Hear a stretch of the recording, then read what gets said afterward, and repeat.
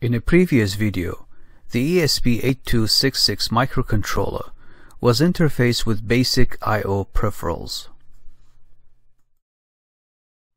In this video, the ESP8266 will be used as a web server with DHT11 temperature humidity sensor as input. A block diagram of the ESP8266 as a web server is shown here. We have the microcontroller communicating with the router, and the router communicates with the web through an IP address. The communication is bidirectional. In this video, we have a DHT11 sensor which is giving the temperature and humidity values to the microcontroller, which then sends this information through the router to the web, and we can access the temperature and humidity values through an IP address on the web browser. We start with this first example where we want to interface the microcontroller with the DHT11 sensor. So we need to include this header file related to the DHT sensor, and then through this statement we are connecting the sensor to digital pin D4 of the controller. Within the setup function we initialize the sensor, and in the loop function we get the temperature reading in Celsius and then the reading in Fahrenheit, and then we get the humidity in percentage, and then we send this information to the serial monitor. Now we run the code and observe the output on the serial monitor.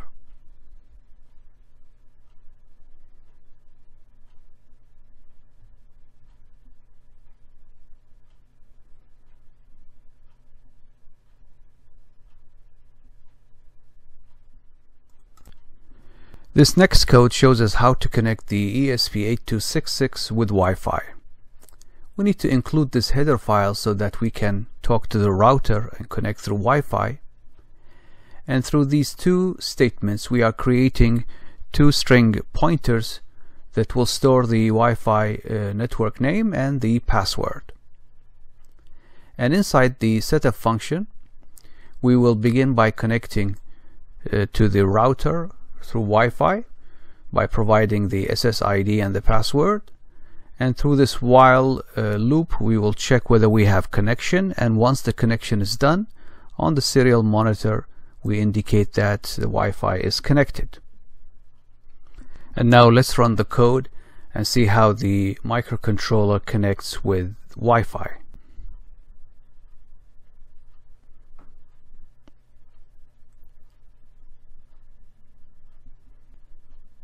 As you can see, Wi-Fi connection is established and a local IP address has been provided.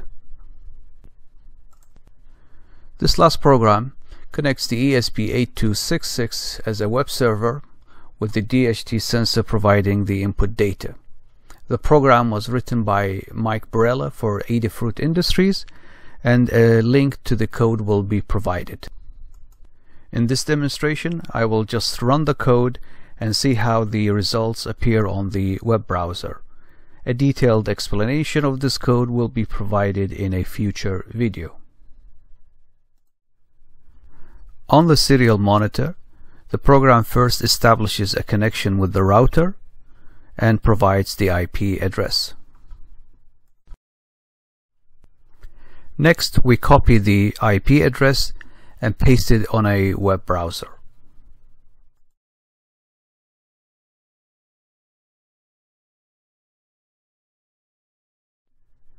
On the root directory we see the main title, and we can also go to two subdirectories, one for the temperature and one for the humidity.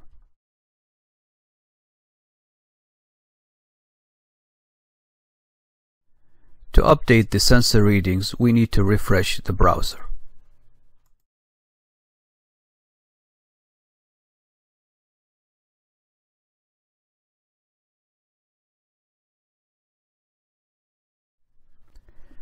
And now I'll intentionally apply heat and humidity to the sensor to see the impact on the readings on the web pages.